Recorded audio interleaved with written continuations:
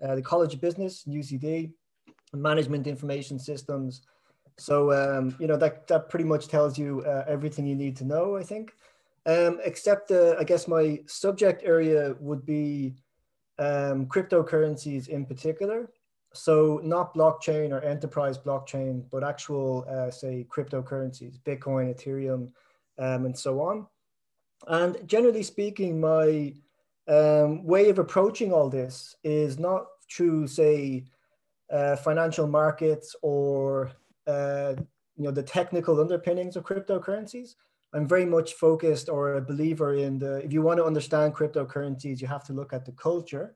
So that's one part of what I do. The other part is that I think that the practice of using cryptocurrencies is also very important, and giving people, I guess, like a realist appreciation of what it's actually like to use cryptocurrencies and what the purpose of going through cryptocurrencies as opposed to traditional finance, like what is the reasoning behind all that.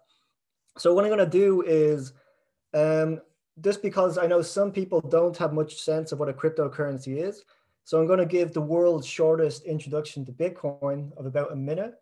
And as anyone who later has taken my class or tried to understand cryptocurrencies before, you'll know that this is like a really, really reduced version of really what's going on, right? It's a very complicated thing. It takes many weeks to understand. But I don't want to focus on pure theory or just pure ideas. I want to get into the use case as quick as possible. So with that being said, so the main purpose of why Bitcoin exists is to be a permissionless type of money. So the idea of permissionlessness is at the center of the whole cryptocurrency culture.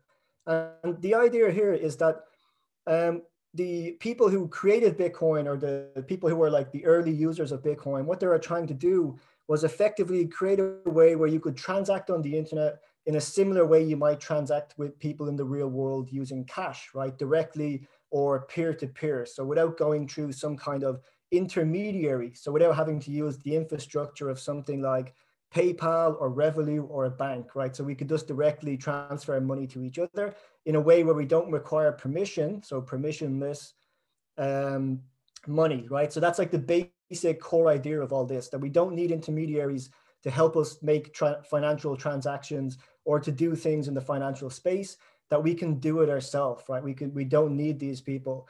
And the payoff for this kind of thing is that we get some anonymity, because we're not using, you know, we don't have to sign up to a service and give up all our documents and our, like, you know, literally giving over our names and addresses and so on. And that we don't need to do this. We don't need to give our data over to financial institutions. Our financial activities should be our private business and so on. So that's the core idea of what Bitcoin is trying to do. It's supposed to be a type of money that doesn't require the permission of a central authority in the sense of a bank or even the government in the more extreme versions. So the way that this is accomplished is basically by having Bitcoin as a open source or it's a software project. So really all Bitcoin is a piece of software that people download and run and then agree to the protocol, the Bitcoin protocol rules for the sending and receiving of Bitcoins. That's basically all that Bitcoin is when you get into the absolute fundamentals of it, right? That's all it's designed and to do, to facilitate the sending and receiving of money. So to do this, you would, in the original Bitcoin kind of system, you would download the software, which is maintained by volunteer developers, and then you would be given an identity. So you'd be given this public private key identity.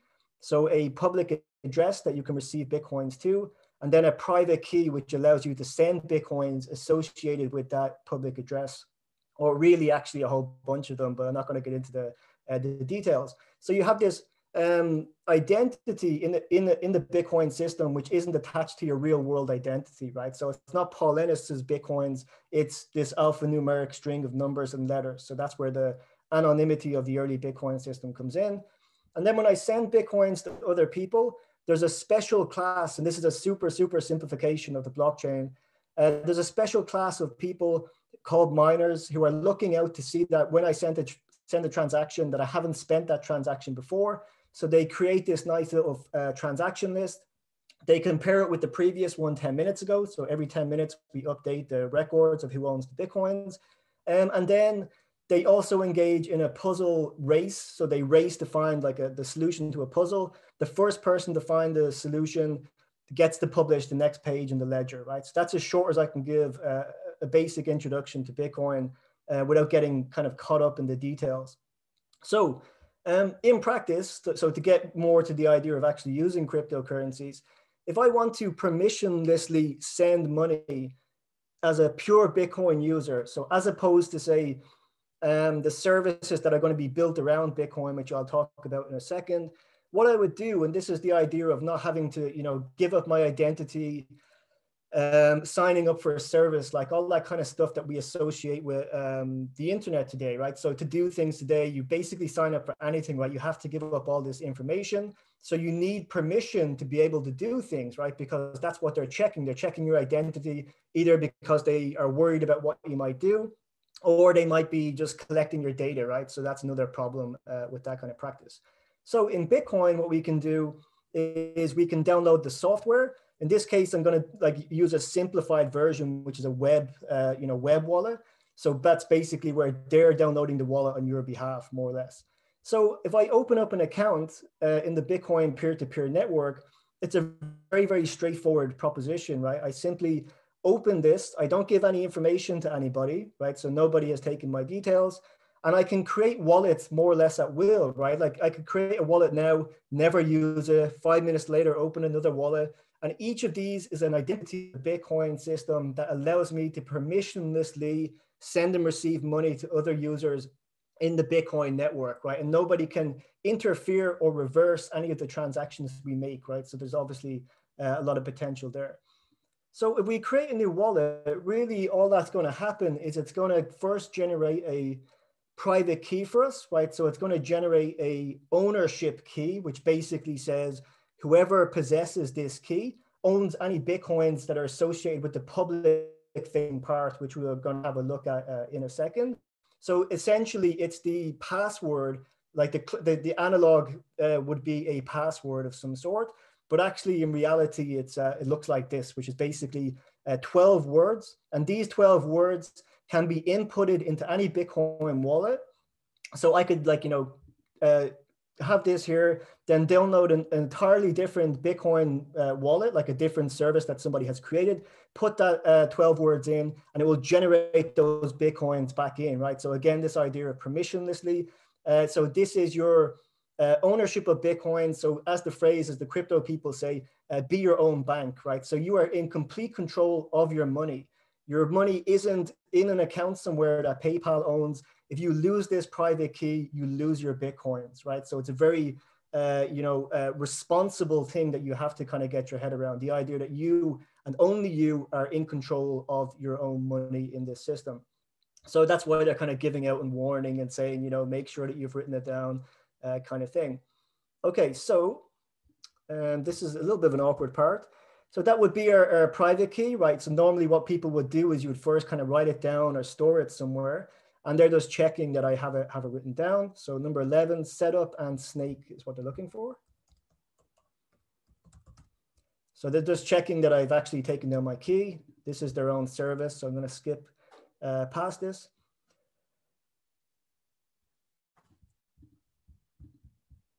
Okay, so this is your Bitcoin wallet. This is essentially what it would look like. So very simple, very straightforward. The Bitcoin network is designed to do one thing and one thing only, and that is to send and receive Bitcoins. It doesn't do anything else. It has no bells and whistles, no fancy features like what we're going to see in a second with Ethereum. It just does this one job really, really well. So in a web wallet like this, most Bitcoin wallets are very much like this. We're going to have the public facing part as well, right? So we have my private key, those 12 words that I've stored. And I'm basically saying, right, like they're not going to leave my, wherever I decide to store them. And then you've got these public addresses that you can send to people, and then you can receive Bitcoins to this address, right? So if I just send this to you, this is my address as far as the network knows. That's the only identity I have in the pure Bitcoin permissionless peer-to-peer decentralized network. So if I wanted to send somebody, of course, in this case, I'm sending it to myself, right? I just send them this wallet. So let's just imagine I'm sending it to someone else. And then I'll send them one Bitcoin. I'm super generous, right? At the moment, that's 47,000 US dollars, which is kind of crazy in and of itself. And then I just would add a fee, a transaction fee. If I want to like pay a higher fee, that will get me into the next block. So the next page like that's being created in the ledger, I can pay my way to go through. But that's it, right? That's all that Bitcoin is doing at heart. It's a software project for the sending and receiving of money and kind of nothing else. But it's genius in its simplicity, and that's sort of the elegant nature of it. That's how most people would describe the design of Bitcoin. It's sort of like elegantly simple, and it works really well at this very simple approach. Now, one of the consequences of using Bitcoin, which I think most of you will immediately kind of be aware of or have heard like in the past, is that when you send and receive money in the Bitcoin network, everything is transparent. Everything is open in as much as your addresses, right? So if I send money to you, like 1 Bitcoin to that address, because our ledger, because of our blockchain is being maintained by volunteers, right? So groups of people called miners who are building blocks, building the next page of the ledger, like by necessity, they need to have a copy of the ledger. So everybody needs to have a public copy of the ledger so we can all see what's going on transparently so that nobody's up to no good, right? So we need to be able to see everything. And we also don't have a central authority like PayPal or Revolut or your bank, which can like, you know, intervene and do anything, right? So we're kind of like watching each other as a community, right? This is a community cultural kind of thing.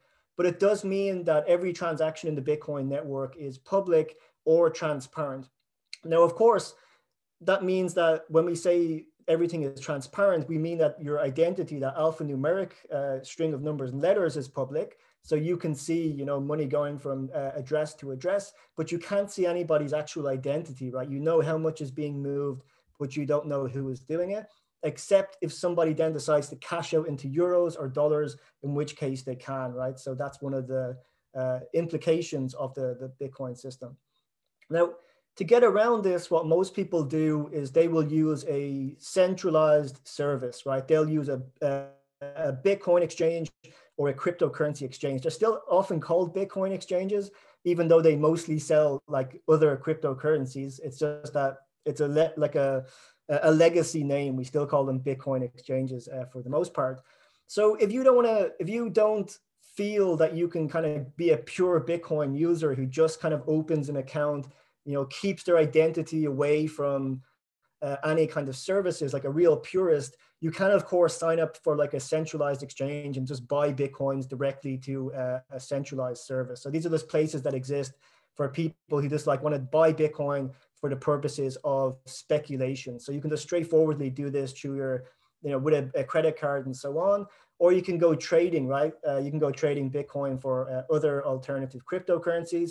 The obvious problem for this in terms of the pure original vision of Bitcoin is that by signing up to a service like this, you give your identity away. So your real world identity, which you need to give to an exchange because of like AML laws and so on, means that you're not anonymous, right? And that will have big implications depending on what kind of activities you're up to. If you're just speculating, it's not really a problem, but you know, maybe for taxation, it gets very complicated as you might imagine. So this is just like a classic Bitcoin exchange. The other thing that I wanted to mention is just let's see, this is my, so this is the, an exchange called FTX, which I think is worth mentioning. I didn't want to talk about it. I dropped it in very late, but a lot of the Bitcoin speculation that you see on the markets, like the real volatility, the fact that it's going up and down so much, is related to the fact that much of the trading is options, it's futures. So people are using leverage to take out very large positions that they don't actually have, and then, you know, putting up small amounts of collateral, which gives them leverage. So there's a huge culture of options trading, futures trading that tends to cause a lot of the volatility that you might see in the cryptocurrency market. So I thought that was worth mentioning. The one thing, just to drop this in here again, this would be I want to just explain the market cap of cryptocurrency, because that is related to the exchanges. So how is it that, you know, you often hear, like at some point, if you start getting into cryptocurrency, you'll hear people talk about the total market cap of, you know, Bitcoin or the market cap of Ethereum. And I just wanted to explain how that price gets generated. So the reason why we have, say, Bitcoin ranked as the top market cap cryptocurrencies and then like other cryptocurrencies afterwards is because we take the current price across all the centralized exchanges. So at the moment, that's 47,000 US dollars for Bitcoin. And then we multiply it by the circulating amount of Bitcoins that exist in the economy at the moment. And that's how we arrive at the market cap of Bitcoin, right? So just to give you, I just wanted to do that as a brief explanation, because I think over the coming weeks, you're going to hear more and more talk of market caps. So I think it would be just important that you know that that's how it's generated. It's the price plus the circulating supply. Okay, so now I know I'm throwing a lot at you guys, but the reason I want to throw a lot at you is because this is sort of the normal experience of cryptocurrencies. It's 100 million different things going on every day and a lot of different areas developing at the same time. So we're kind of right in the middle of the innovation cycle. So there is no kind of breathing room. There's no relaxing part of cryptocurrency. It's all constant new terms, constant new technologies. So I figured I would give you the full effect of that. So moving from Bitcoin to Ethereum, which is actually where most of the action is these days. So the news is very obsessed with Bitcoin at the moment because of Elon Musk, of course, and Tesla. Today, the news is MasterCard is going to have crypto payments. And then, yeah, various different, classic banks are getting in on the action as well, and so on and so on. So there's a real mainstream moment for Bitcoin. But in the cryptocurrency space, most of the things that really happen actually happen on Ethereum, which is the main competitor to Bitcoin. And the reason why more things happen on Ethereum is because it's made to be different. It's made to be much more malleable or much more flexible. And from my perspective, it's actually what's most interesting. I spend most of my time in the Ethereum world these days, whereas when I was younger, say from 2010 to 2015, 16, 17, it was kind of all Bitcoin. And then I switched over to Ethereum at some point. So in Ethereum, we do have transactions. So you can still permissionlessly send and receive a native currency. And that currency is called Ether, right? So it has its own currency in the same way we have Bitcoin, Bitcoins, we have Ether. So we can send and receive Ether to each other in a permissionless way. So we could use it in the same way we use Bitcoin. But there's also something else that's going to be included in our blocks, and that's going to get updated. So we're going to be updating not just transactions every so often. In Bitcoin, it's 10 minutes. In Ethereum, it's going to be 10 to 20 seconds.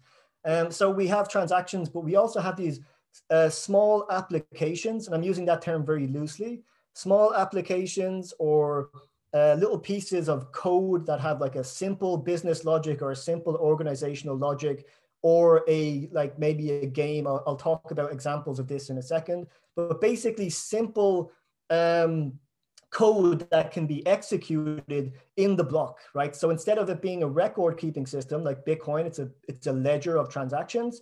In Ethereum, it's a ledger of transactions plus a computer that executes these small programs. So now we're doing something very different. Now we're having a world computer, and that's what Ethereum is, right? We're going to be updating a ledger every 10 to 20 seconds.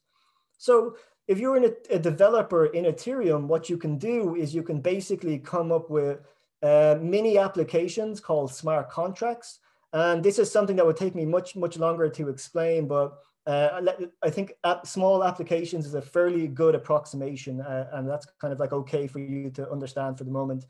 In a language called Solidity that works on Ethereum, what I can do is I can come up with let's say I wanted to do a voting system, and I want my voting system to live on the Ethereum blockchain, right? So I'm going to create a smart contract, and I'm going to write it up, and I'm going to say, right, this is like it's exactly what you'd expect, right? Basically, vote for this person, vote for that person, end date of the vote. And that's all that's written in the smart contract.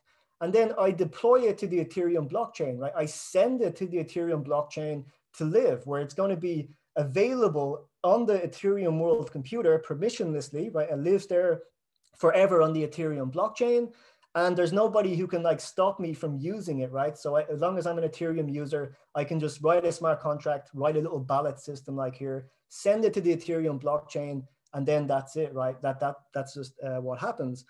So how do people interact with it? Well, they trigger the smart contract by sending Ether, the native currency, to make things happen, right? So if I have a voting system, I can basically make it so that when you send Ether to the smart contract address, it will trigger a vote. So people are voting with their Ether, the currency, to vote either way. And then at a certain point, right, we say the vote is finished. So in Ethereum, we have this kind of more flexible idea of a computer. Okay, so that's one thing you can do.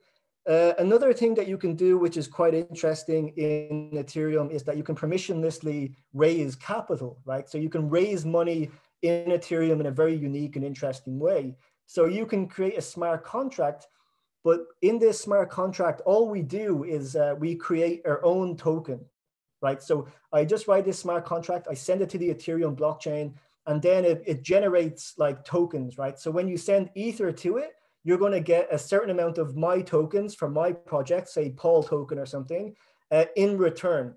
So the contract is basically just swapping Ether that I want to raise to fund my project, and you're getting a token which is going to be usable in some kind of context as a reward back. So that's the self-funding mechanism, the self-raising of capital in the cryptocurrency space. And that's known as an initial coin offering, or an ICO, as you might have heard from 2017 kind of era.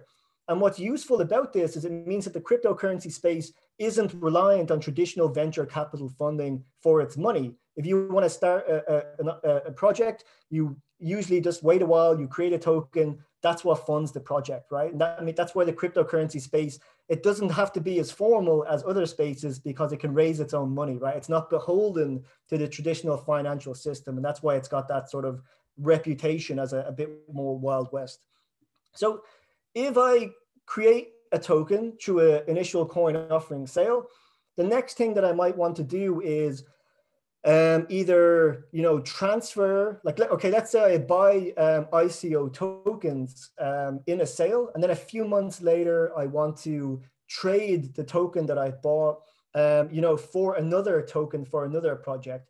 Well, in Ethereum, there are exchanges, decentralized exchanges, where you can seamlessly trade any token for any other token on the Ethereum blockchain seamlessly, right? It's a very, very simple process. And this means that the liquidity in the Ethereum space moves in this constant churning fashion. It's very seamless, very frictionless, except for one thing, which is the fees, which I'm not going to talk about today. Okay, so for example, this website, Uniswap, it's just a smart contract, right? This is a front end of a simple smart contract, which says if you have ETH and you want to swap it for Balancer or something, then that's what we do, right? The smart contract is just going to allow you to trade those tokens, and you can just keep moving between those tokens without having to go through any sign up process or anything. You can just interact directly with this project, which is simply a smart contract living on the Ethereum blockchain that is only programmed to do one thing, to swap tokens. And this is the Uniswap protocol, as it's known. Now, interestingly, and I want to really stress this and drive it home, a project like Uniswap and most projects in the Ethereum space, they're not run as companies. They might be started by people, enthusiasts. In some cases, they might have companies, but actually they're run by the users, right? So Uniswap is run by people who own the Uni token. So at some point in the past, the Uni project, in this case, they had an airdrop. So they just dropped the Uni, the token, into smart contracts of anybody who used it in the past. But more traditionally, it would be like a token sale. So if you own this token, it means you have a stake or a say in the governance of Uniswap itself. And this is what's known as a decentralized autonomous organization. And I know I'm sounding super science fiction-y at this point, but this is real stuff that's going on now. That's a DAO. So most cryptocurrency projects are run as decentralized autonomous organizations, where if you own a token associated with that project, you are part of the governance structure. So you get to vote on changes to the project. So you might vote for the grant system or some other kind of thing. And so you would send you would have Uni tokens, which would give you the capacity to vote for or against different propositions. So the entire project is run on the Ethereum blockchain as a decentralized autonomous organization. Users with a token voting for proposals, and then being implemented by the development team, the people who are behind it. So again, just it's another idea, another example of this real disruptive nature of what's going on. Okay, so I'm going to end on this because I know that's like a lot of different things, and you're probably thinking like DAOs, smart contracts, all these different terms. They come thick and fast. But this is probably one of the more fun kind of examples, but nonetheless, its own important sub-ecosystem, sub-economy in the wider Ethereum ecosystem, which is the idea of non-fungible tokens or blockchain art. So blockchain art depends on a very simple type of smart contract. So in this smart contract, instead of creating tokens like with an ICO, we create fungible tokens, right? Tokens that can be seamlessly exchanged on Uniswap or something, right? So nice liquidity movement that goes around there. But you can also create smart contracts which basically are singular, right? Non-fungible. They exist only as their own thing. So that means you can create games around that where your token is extremely rare, right? Or you can make it like kind of common or kind of rare or super rare or whatever. You can see how you could then build a game around this. So the most common example of an NFT blockchain game, or the most popular ever game, is known as CryptoKitties. So this is just to give you an example of a business that's built on the Ethereum blockchain based around smart contracts. So in this game, what we have are CryptoKitties, which belong to it. Like, so the whole game, CryptoKitties, is a smart contract. And what it does is it generates sub-smart contracts, each of which is a CryptoKitty, right? So each CryptoKitty is a simple smart contract. And what it does is it contains a bunch of attributes, right, as they call them. So for example, and this is no small money, right? Like a really good CryptoKitty is 35,000 US dollars, right? The most expensive CryptoKitty is something like 150,000 US dollars. So when I say this game it's a game, but it's, it's serious money behind it. And if you check out websites like OpenSea or Rareables, you'll see art today, blockchain art, going for like hundreds of thousands of US dollars. So for example, this is just a smart contract where the attributes, right, are just built in. And then people are basically trying to, own CryptoKitties that have these attributes or these attributes. And then, of course, what we can do, right, is we can make the one smart contract interact with another smart contract. So we can breed the CryptoKitties, and then we can create like a sub-smart contract, which is a new CryptoKitty, and so on, which will inherit a mixture of the traits. And you can build a game then around this like smart contract kind of logic. Okay, so, and then I just wanted to stress one last thing, which is like from the user's perspective, it's a simple thing of I start a wallet, like I create an Ethereum wallet, which generates a private key, right? And then it has like a public facing address.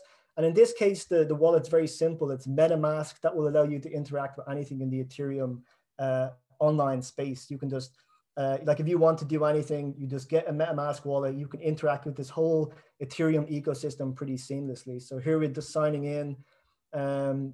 So if I wanted to play CryptoKitties, if I wanted to buy a cat, buy with each, that's how I do it. And I actually did buy one earlier on. So we have Jenny of DataStock. You've got your own CryptoKitty. Number one, as you can see. So I picked one. It's not super expensive. So this can be the DataStock CryptoKitty. You guys can check maybe in a year or two to see whether it's of more value. This we can change, unfortunately. So we can change the description, but that's neither here nor there. But the CryptoKitty was created in 2008, which means it could be valuable in a little while. So yeah, I think I'll leave it there. I think that's probably like a decent, fun note to kind of end on. And then there's probably like a lot of questions because I did the whole like shotgun approach of like every interesting thing I could think of. Thank you, Paul. I'm flattered. Guys, does anyone have any questions? That was absolutely brilliant. Thank you so much for giving such a holistic overview. I think that, well, I thoroughly enjoyed it anyway. So feel free to ask away in the chat or just unmute yourself, whatever you'd prefer. Hey, Paul, thanks so much for that. I have a quick question for you. So yeah, I think you mentioned earlier that one of the things about Ethereum and blockchain is the privacy, that, you know, you're hiding behind the kind of alphanumeric key.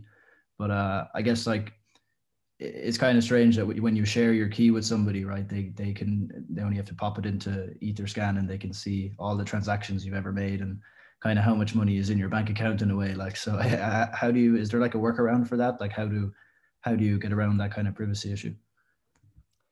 Yeah, that is a huge problem. And I think it's a huge problem with Ethereum in particular, because in Ethereum, there's way more activity. You're using Ethereum in a much more, like in Bitcoin, you may not move your Bitcoins like much. You might move your Bitcoins like once a year. Or if you're a darknet market user, maybe you use it a bit more than that. But generally speaking, most people aren't really moving their Bitcoins. And so there's very little possibility, except if they're cashing it out into euros or whatever, that people will figure out their identity. But in the Ethereum ecosystem, you're constantly moving in and out of different opportunities, whether that's buying blockchain art, whether it's using decentralized exchanges, or you're trading, like speculating on different, decentralized finance coins, which is the popular thing at the moment. So DeFi is something I didn't really talk about too much, but that's where most of the action is. So if we looked at the coin market cap, you'll see that DeFi has its own section. So this would be, people just trading those different tokens. So the generally speaking, I would say that you don't have much, like if somebody does find your account, like there's really nothing you can do. Like they're just going to be able, if someone has like a simple snapshot of your Ethereum account, they know that's you. Like they have a full, complete record and history of everything you've ever done. So if you are conscious of that kind of thing, the most common suggestion from the cryptocurrency community is that you should be changing wallets, or you should have like, compartmentalized wallets. So you should have a wallet which has like your serious funds, like, let's say you've got like 5 Ethereum here or something like this. And then you have a separate address that you use for like all the different messy stuff that you might be involved with. And that's also the solution that Satoshi Nakamoto, the creator of Bitcoin, suggested. He said that people should reuse addresses constantly. So that's what they suggest. But in reality, I've found this personally, like that's just not really what happens, right? So you just kind of become lazy and you just sort of end up not doing that. And that's sort of generally what I know. If you're a hardcore user, you can use Bitcoin mixing services. You can also use a service called Tornado Cash, which just came out recently.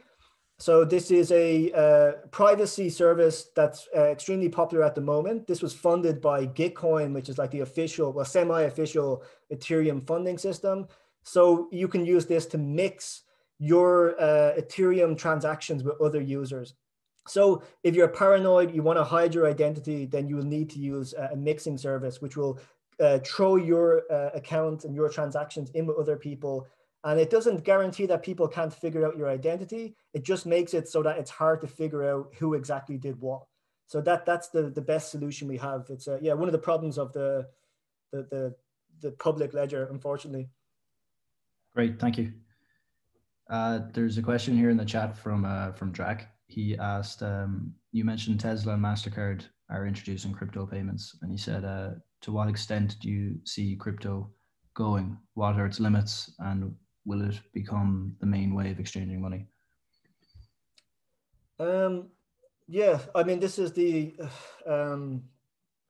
a difficult question for me because on one hand, I think a lot of people, they get drawn into cryptocurrency because of the price. They get drawn into the money, the speculation, the excitement every time that there's a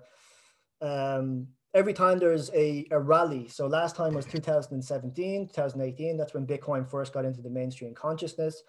And then recently with the Elon Musk type situation, even the Dogecoin, the Wall Street bets, financial activism, like all that kind of element.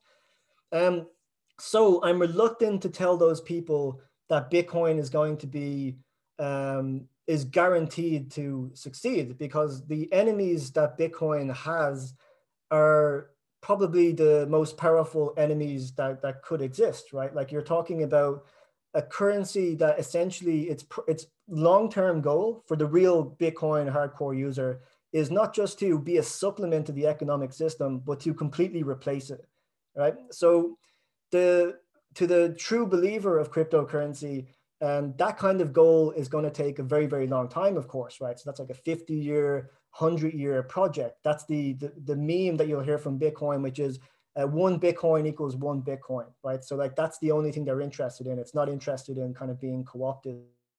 And what I think will happen, I do believe that. I do believe eventually in the very long-term view, Bitcoin like has a very strong possibility of succeeding, but I doubt we'll be around to see it. What I think we will be around to see is a mainstreaming. A few years ago, I wrote an article called "The Gentrification of Bitcoin kind of is coming." I think there will be, there will be strong institutional support for Bitcoin, and I think it will be seen as something that you will necessarily have to have if you're like running a fund, or if you're like just run, like, even if you're just like a pension manager, you know, like your clients are going to want you to have like a certain degree of exposure to cryptocurrency. But I don't believe anytime soon that Bitcoin will be the, you know, a commonly used currency. I think it's something people are going to have a little bit of their money in, but everybody's in a wait and see kind of situation. I think it's also clear that most people don't really understand the goals of cryptocurrency as a kind of challenge to the economic system. Much of that gets lost. They think it's just supposed to be like just another currency, whereas the real aim is to be like a dead currency. I think that's sort of missed in much of the media. We have a question from Zara there as well. He has his hand up. Hey, how you doing, Paul? Thanks for the talk. Really enjoyed listening to that. I guess I wanted to ask a more economics question, just from having an economics background. What's your take on sort of? I read a good article there, I think it was on CoinDesk, regarding Bitcoin and inflation, and so essentially the relationship between inflation and the more we print, perhaps it does better for. I mean, I think it was something. It was the Federal Reserve that said that there might be higher inflation in 21. They kind of a bit of a post-pandemic. They kind of welcoming it. I guess does that strengthen Bitcoin and crypto, or I mean, kind of that interesting relationship is. What's your kind of take on that? Yeah, I mean, this is the crazy. But sorry, the interesting thing, which is also a little bit crazy about cryptocurrency, and I think this is something, if you're an economic student, like is really, really like an interesting area that you can kind of research and study, even if it's just like as a hobby or something. But it's an attempt to, you know, like if the first real experiment in terms of like an actual currency that like wants to be used by people, that has this very strongly built-in deflationary like aspect, like it's an aspiration of the Bitcoin system is to be a deflationary digital gold. And that's why we have our, you know, our 21 million Bitcoin scarcity limit. So I don't know how that's going to play out. And I think there's also an important thing that people overlook, and this is a common misconception, which is around the idea of so at the moment we have like 18 million Bitcoins or 18.5 million Bitcoins mined or something like that. It might even be more. So I better check that. Yeah, 18.5. So, okay, my numbers are good. So 18.5 million Bitcoins mined. And then eventually it's going to be like 21 million. And you can also tell that for a lot of people, they think the last few million of Bitcoins are going to be gone in the next few years, right? That's a common assumption. That's not actually true. The last Bitcoins be mined in 2140, right? So that's when the last Bitcoins are mined, because the last million or so are going to be really, really difficult to win. The block reward, like the reward that you can get from mining blocks, gets smaller and smaller and smaller. And it's kind of very interesting thing. So we're not really going to see the deflationary test of Bitcoin until then. So we have like 100 years until the experiment really begins. But I do think it's interesting that a lot of people nonetheless believe that they need to accumulate and get the last Bitcoins. And I think that's what's happening now. So to me, that seems to be some kind of proof that people do have some faith in this narrative of a digital gold scarcity deflationary currency. So there is an appetite for that. And I think it's a good, it's a strong explanation for why the institutional money would be drawn into it. But yeah, I don't know if it'll work as like an actual experiment. One thing I would mention is that so Bitcoin has this deflationary aspect to it. So it has this digital gold thing. But I think it's important to point out that not every cryptocurrency has this. So if you want to examine different cryptocurrencies, you're basically examining a bunch of different experiments in economics. So Ethereum doesn't have a cap, right? It doesn't have a limit on the amount of Ethereum that are produced. Coins like Cardano, which are extremely popular at the moment, have like billions and billions of coins. XRP is 100 billion. And then, for example, Dogecoin, which a lot of people will have heard of this week, it was created as a critique of the pretensions of Bitcoin's deflationary ambitions, because it said that the original joke behind Dogecoin was that Bitcoin is scarce and valuable, so people won't spend it, which seems to defeat the whole point of a digital cash or a cryptocurrency. So that's why Dogecoin has like 100 billion Dogecoins, and every block produces like 15 million new Dogecoins. So there's like an inflationary thing. And then the idea is that people would spend Dogecoin, and that's what they did in the beginning. They used to give lots of money to charity. So I don't know what I don't have a good answer for the actual like economics of it, but I do, yeah, at least hopefully can point out that there are competing economic theories embedded in each cryptocurrency for you to explore, I guess. Ennis just has a question there in the chat as well. Hi, Paul. I'm wondering, do these crypto developers or communities hold any accountability to the users of the currency to maintain the value and the security of their crypto balances, the way banks and governments, on paper anyway, have the responsibility to its citizens and users? No is the answer. To maintain the price, absolutely not. That no cryptocurrency guarantees that. In fact, if you want to determine if a cryptocurrency is a scam, so something, I often get forwarded these like WhatsApp messages from people who kind of know that I'm a lecturer in cryptocurrency, and they want to ask me about, like, is this a good opportunity, right? This is like the bane of my existence, people sending me dodgy cryptocurrency projects. And they'll always promise, right? Like a Ponzi scheme promises some kind of, like, it's going to go up, or, this kind of thing. So the developers of a cryptocurrency project are typically believers ideologically. So they have like a political commitment to, the project. So the people who develop Bitcoin are usually cypherpunks. So they believe in open source digital activism. The people who are behind Ethereum are very community oriented. They want to build fair organizations. So that's sort of the Ethereum vibe. And then let's say, for example, let's like sticking with the Dogecoin group, right? They're kind of like a joke currency, and so on and so on. But nowhere in any developer community would there be an obligation or expectation that the value would have to be maintained. And when Dogecoin was going up recently, a lot of the people who are new to Dogecoin who went to the subreddit and start asking about, would it be possible to put a cap on Dogecoin, right? Because that would make it more scarce, because they discovered that Dogecoin is like 100 billion, right? So that means that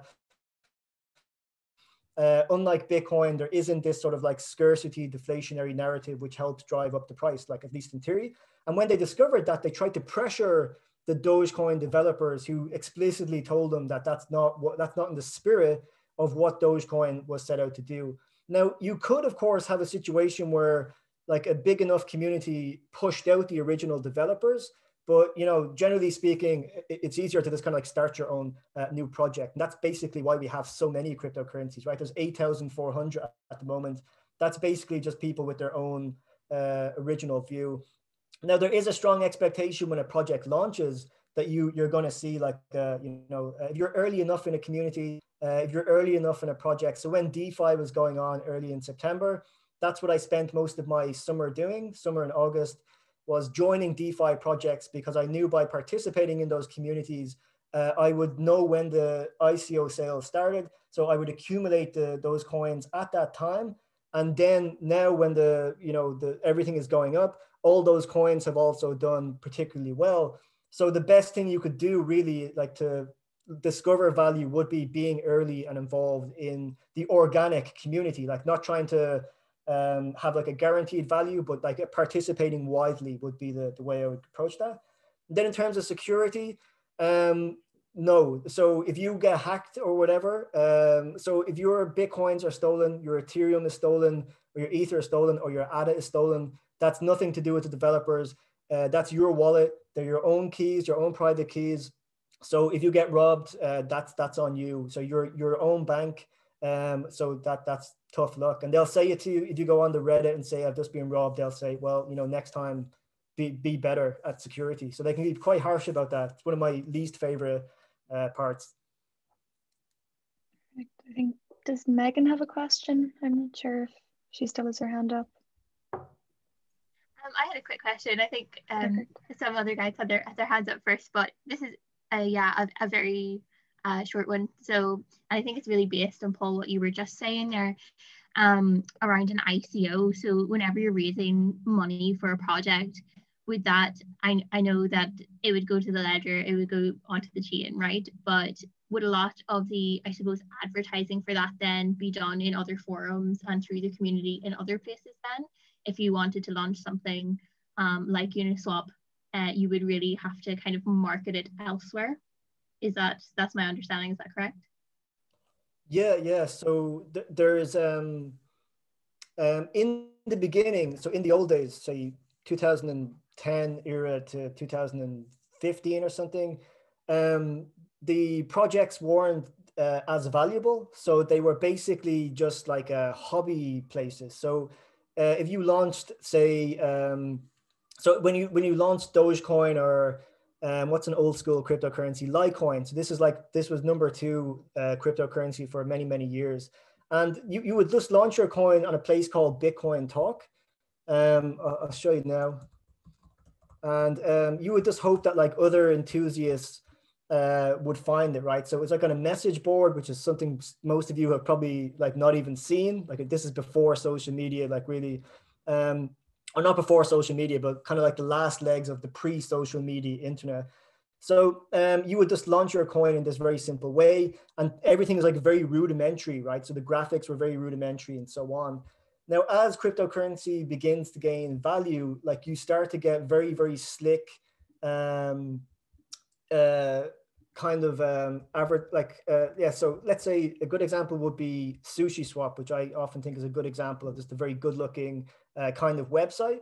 So when Sushi Swap started out, before it launched the ICO, so in the months leading up to it, there would be there would be like Medium accounts, which would be started, which would introduce the project. So they would say, we've got a new decentralized finance cryptocurrency project that we're starting. And then it would also build out the community. So your marketing efforts would be oriented toward building an organic community. So either through Discord, usually, and Reddit. So Reddit and Discord would be your main ways of trying to gather people in. And then through the Discord, basically running all your like giveaways and, like kind of establishing newsletters and all this kind of stuff. So they're kind of like companies, but in a very informal way. So the organization, before the official blockchain launch, is basically trying to establish like an early community. And that's not very hard to do these days, right? Because people want to find these projects early, because if they know about the launch of the token, then like there will often be like a pre-sale as well. Like that's very common. So it's not too hard to pull people into like a cryptocurrency project. But yeah, a few months before you begin establishing your presence on the internet, you start making comments, you try get in the media, you try get in the news, you try get in CoinDesk if it's possible. And then like you're kind of promising people like features. Now you're not promising people the price will go up, but you're promising them like interesting innovations in the, say, DeFi space.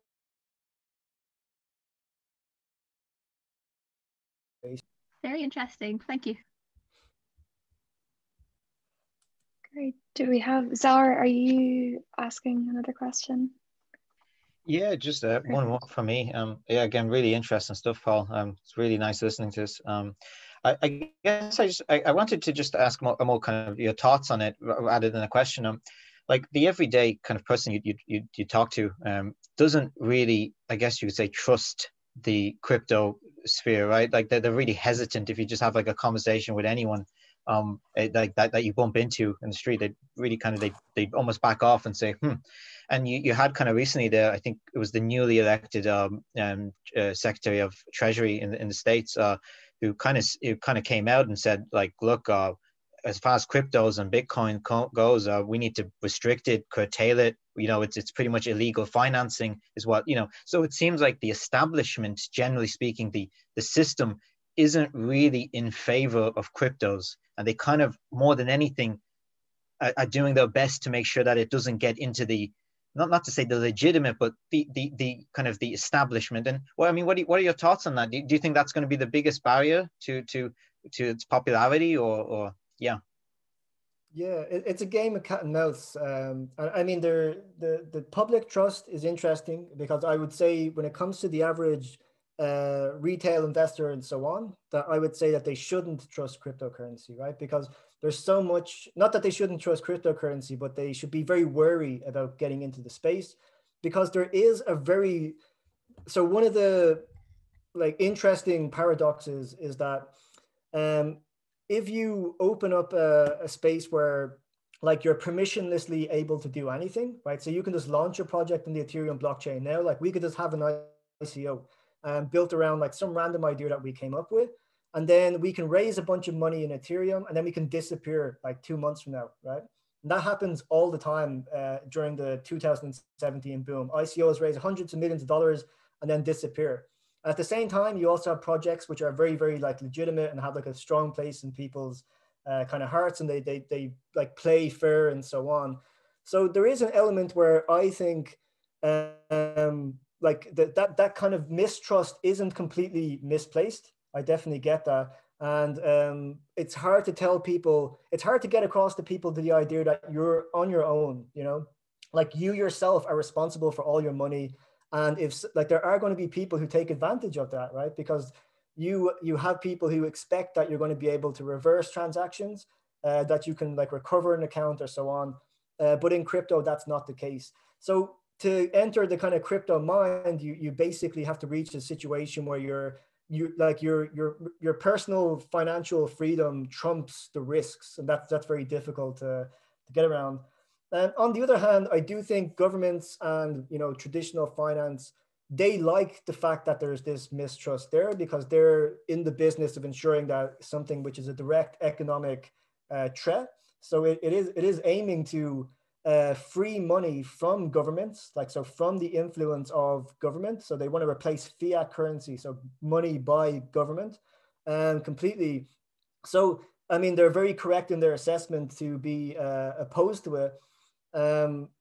Yeah, so if I see that as a perfectly logical reaction from their perspective. Like they should be afraid of it because it is attempting to challenge them. And for many years, that didn't really matter because cryptocurrency was kind of small. But now it's seeping a little bit more into the mainstream culture. And that's where it's become very problematic for them. Because if people are switched on little by little, then it is a huge threat, right? Because it's basically creating areas of the economy that are outside the influence of government regulation. So like decentralized finance, for example, if you go to the Wikipedia page, like one of the things it says is it's like non-AML compliant. Like that's one of the features of decentralized finance. It's direct peer-to-peer, options trading, derivatives, like all that stuff that can't be regulated by any government. And that, I think that is a genuine threat to them, and understandably they don't like it. Great, thanks, Paul. Is there any other questions? No, I think we've. Can I say something? Yeah, fire away. Sorry, I was just asking Paul. You said you wrote a paper about the gentrification of Bitcoin. Do you have a name for that paper? I'd like to read it if it was available online. Yeah, I'll have a look. I'll see if I can just pull it. Yeah, the gentrification of ICOs is underway. So this is from 2017, which is like from a whole different kind kind of era. But yeah, it might be interesting for you guys to read like how different you know, things have changed over the years. So yeah, that's the title there.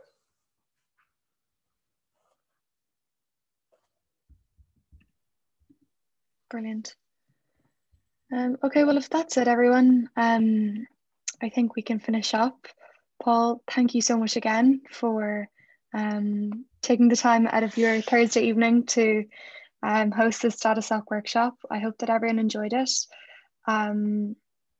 Yeah, and with that, I think I'll stop recording, and I'll end the call now. Thanks Paul. again, Paul.